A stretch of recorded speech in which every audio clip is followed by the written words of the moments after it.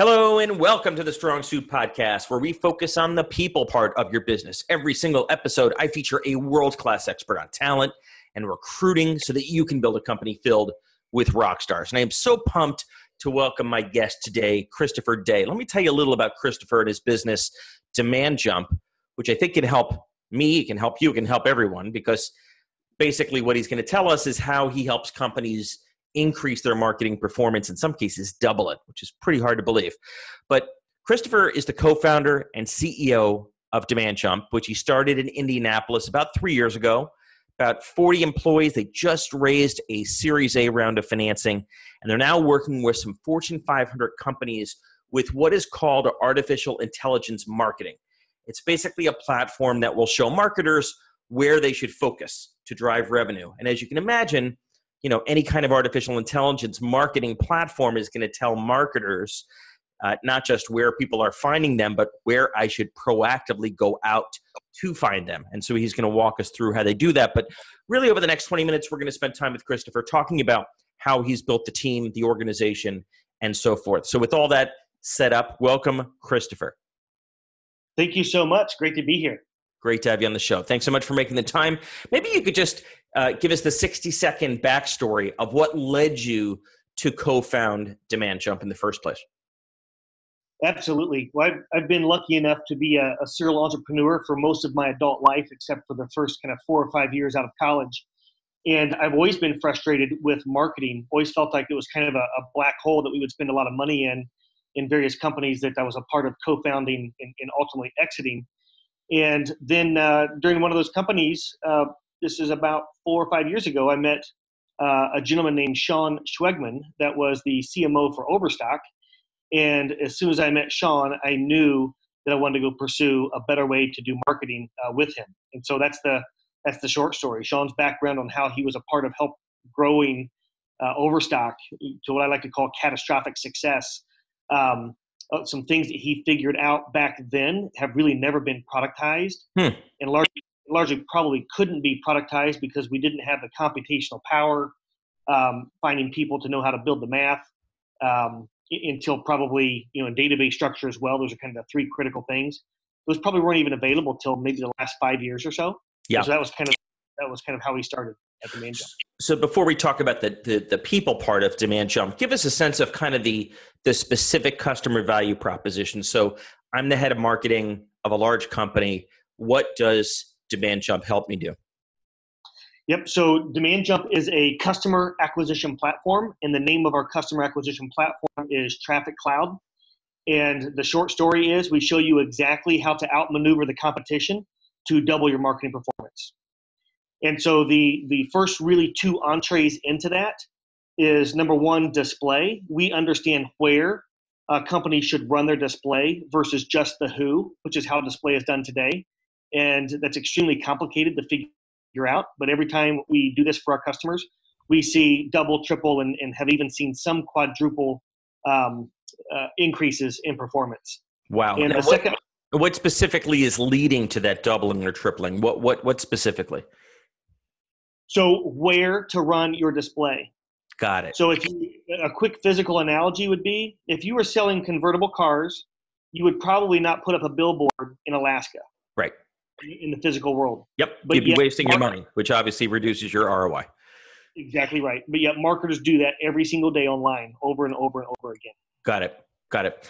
Fascinating. And then this is a relatively new innovation. What's been the biggest challenge from a sales perspective to get heads of marketing to try this? Because obviously it sounds like a no-brainer. It sounds like, mom and pop and apple pie. Yep, absolutely. So the brutal, honest answer is the way the market is set up, it's a seller's market. It is not set up for a buyer's market, which is the customer, right? The deck is stacked against the buy side of the market. And we see a lot of pushback with people who have a vested interest in the way they run display. They make a ton of money off of it. Yep. On the sell side of the market. And they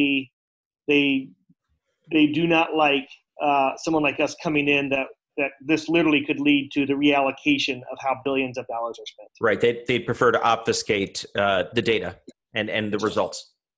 Yeah, they do not like transparency, and we love transparency. Got it. Fantastic.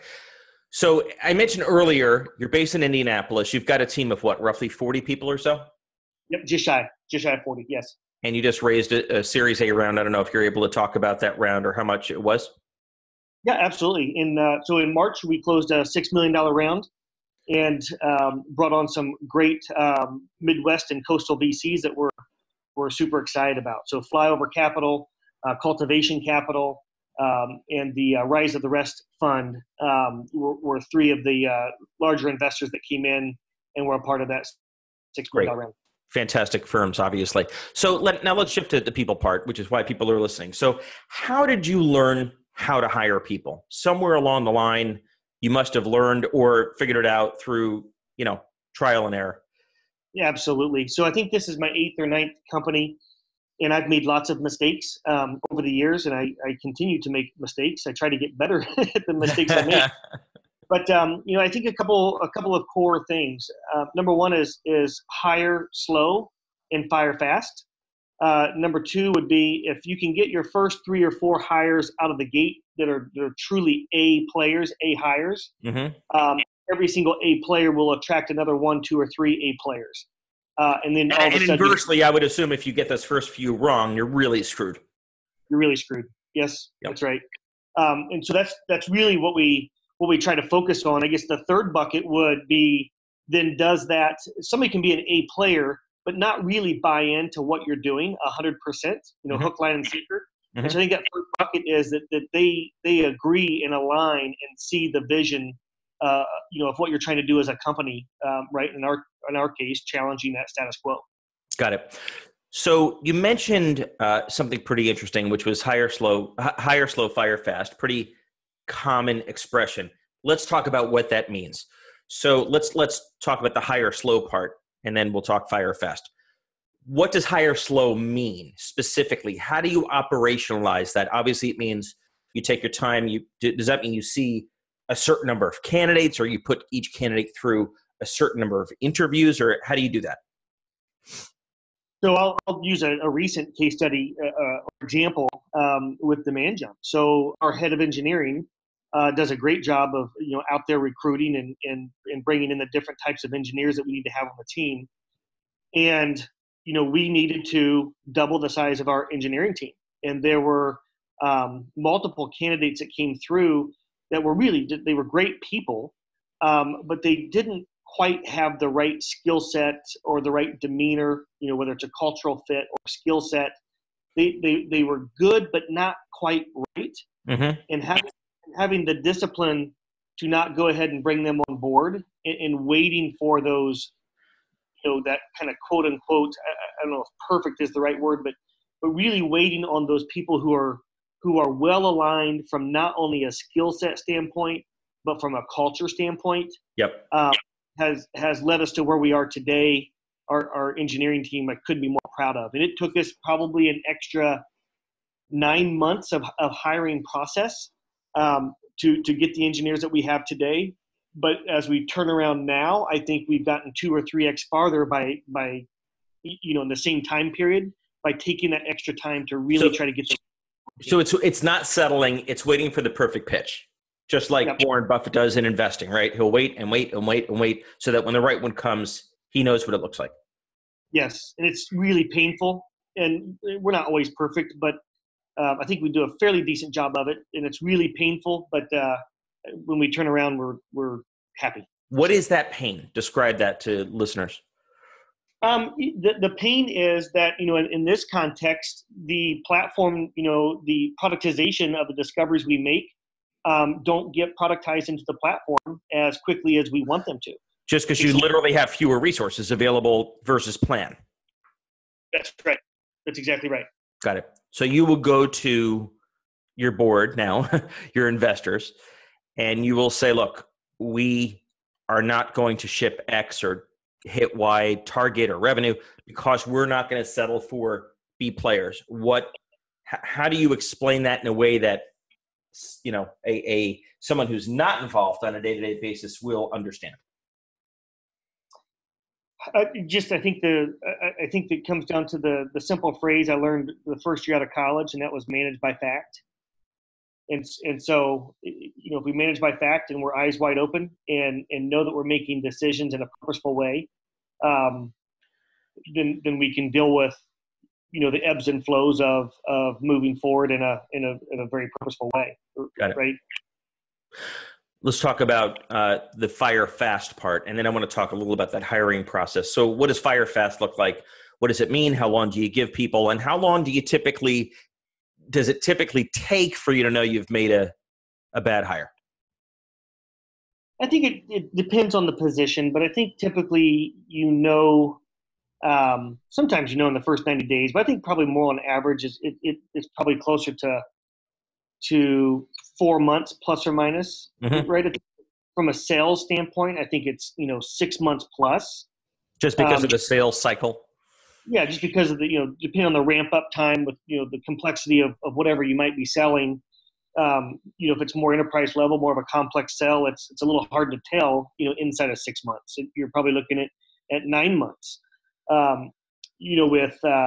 With other types of positions, customer success or engineering, et cetera, I think you definitely know between 3 months and 6 months. Got it. Do you ever know in a day or a week or a couple of weeks that the culture fit, the DNA match just is not there? Or does it literally take you that long to establish that? I've had one or two occasions where, there's one specifically in a previous business that's sticking out in my head that I literally knew the very first day. I knew in the first 15 minutes. Tell us a little about that. What happened? It was a completely different type of business, but it was a business that sells experiences for the general population, I'll say. Mm-hmm. And we hired someone to run that business for us when we bought it. And a great person, great human being. But the first day when we showed up and he was taking over, I could just tell by the way what he wanted to do. His first interactions with not only customers or employees, but the first things going through his mind were directly opposite of what should be going through his mind. I literally knew in 15 minutes, and I pulled my partner aside about 15 minutes later, and about an hour later, we pulled the gentleman aside and said, "You know what? This is not going to work." Right. And luckily, we knew the company he had worked with before, and we protected his job to go back to work at that company. And literally, it was from start time to, this isn't going to work, was all done inside of 2 hours. Wow. Amazing. What could you have done in hindsight to identify that was going to be an issue? Because clearly it was a mismatch, right? It wasn't a training issue or anything else. It just never should have happened. How did he get through, and is there anything you could have done to realize it? Yeah, absolutely. So in this situation, it was someone who did, B2B sales, mm-hmm. that was going to walk in and try to run a business that was somewhat akin to running a restaurant. Got it. And so those skill sets just don't align, right? They're just different. And so do you think you missed it, not you, but your team missed it in the interviews or reference checks, or again, what could have stemmed that from happening? I think I think both of us, right? The employee and us, I think we both, I don't know if the word ignored is correct, but we neglected to ask ourselves the basic question of, this person's awesome at this job. Will those skills translate to a very different type of job? I see. Got it. Yep. Or just ignored the signs and looked the other way. Yep. Let's shift gears to a much happier note. Let's talk about a recruiting success you've had in the past 12 months. Maybe it's a Rockstar hire that you made or something. You don't need to name names, but what worked flawlessly in that process that people that are listening could replicate? Yep. So one thing we love to do is give homework. And what do you mean by that? So if it's a salesperson, how would you sell DemandJump? with what you know. If it's an engineer, we may give them a set of problems and say, come back and tell us what you would do with this data set, or how you would productize a feature, right? Like we give them kind of give them a mini problem and see how they respond. And I say problem, I don't mean it in a bad way, like a project. Yeah, like a project. And nothing that's going to take days to respond to, but something super simple that you'd be surprised at how many people you never hear from again. So you've literally seen people take the assignment, go away, and never come back. Absolutely. And what did you assume from that? That they're not an A player, they're not a self-starter, that they're not a good culture fit. What would you say to the person that would say, well, they're just too busy and you can't ask people to do homework, especially for free? That's a person that's not a good fit at DemandJump then. I mean, Yeah. so these are projects that would take them, I don't know, maybe 4 to 8 hours max to work on and put together. And if they won't invest that amount of time in their future, they're certainly not going to invest any time for our customers. Right. That's probably the best you're ever going to see them. Yep. So what are you looking for in the results of that homework or assignment, whatever you call it? I call it a test drive. Different people call it different things. What are you looking for? You're not looking for a specific answer, are you? That's exactly right. We're not looking for a specific answer. We're looking to understand how they think, right? So how they deliver that in for a sales position versus engineering, versus a customer success. These are all very different types of roles. So there isn't necessarily a right answer. It just helps us understand how they think and how much pride they take in what they do. Got it. Right? How gussied up is whatever they're delivering back to us. Can you give an example? Again, you don't have to name names, but of a person that comes to mind in what kind of role? What was the assignment and what was it about their delivery of that assignment or homework that knocked your socks off and made you say, this is our person? So in sales, we had someone that came in and delivered their approach on a sales pitch that was 90% on point. So we constantly are challenging ourselves to make our messaging simpler, because what we do is complex, but Yep. the output is very simple, right? Yep. Double your marketing performance, right? But how we do that, it gets kind of complicated. And they had a very elegant way that they delivered the pitch to us that actually is influencing adjustments we're making now. So with no training, no onboarding, and nothing more than what they had gathered, I guess, online or during the interview process, they actually taught you a thing or two. That's correct. How often does that happen? What percentage of the time when you give people homework do you say, why the hell didn't we think of that? Probably, gosh, I'd probably say 20, 25%, maybe roughly a fourth of the time you'll get some interesting anecdote that you think, oh, wow, that's interesting. Or makes you even think of something else that you haven't thought of, right? Yeah. Yep. Great. Amazing. So you would not skip that step, that homework step?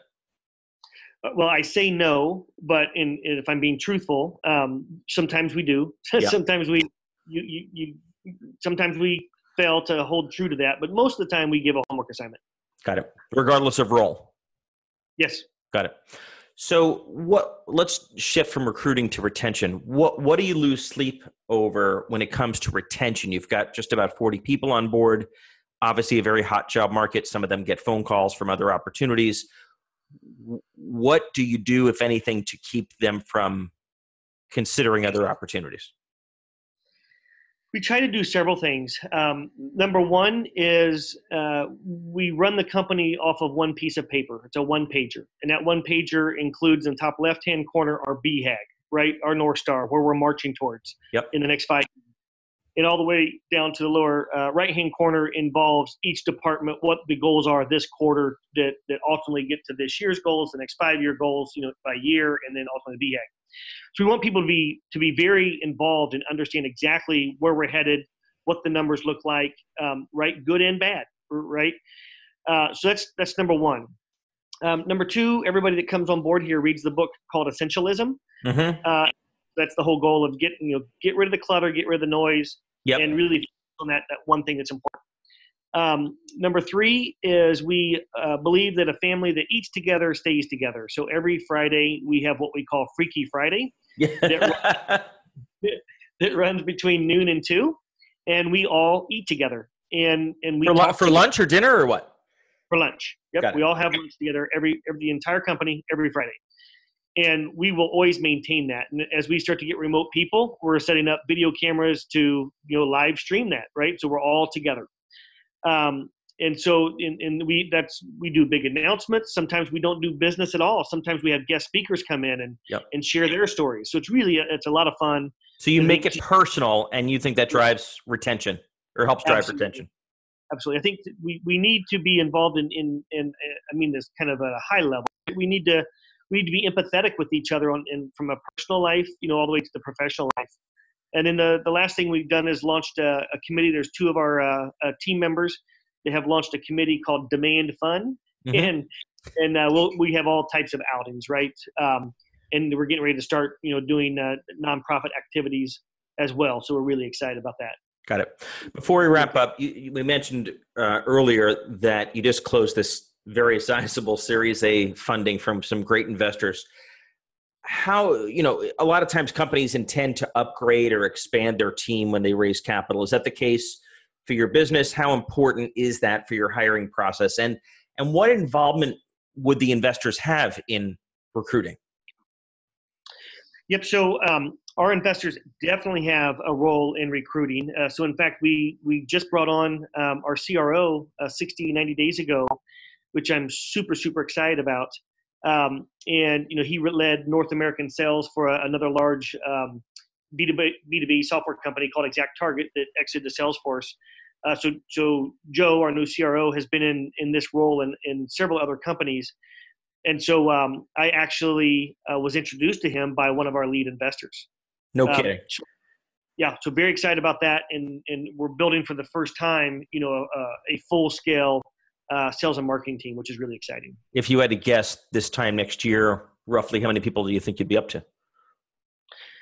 My guess this time next year, we would be, we're a little bit under 40 now. So I think we'd be at 50-ish.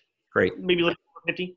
Great. Well, we'd love to have you back on the show at that time. I congratulate you, Christopher, for putting together something very cool that really helps companies target their marketing. How can people learn more about DemandJump and get involved? Go check out our website at DemandJump.com and give us a call or shoot us an email, and we would love to see how we can add value. Fantastic. Thank you so much for making the time. All right. Thanks a lot, Jeff. Talk to you soon.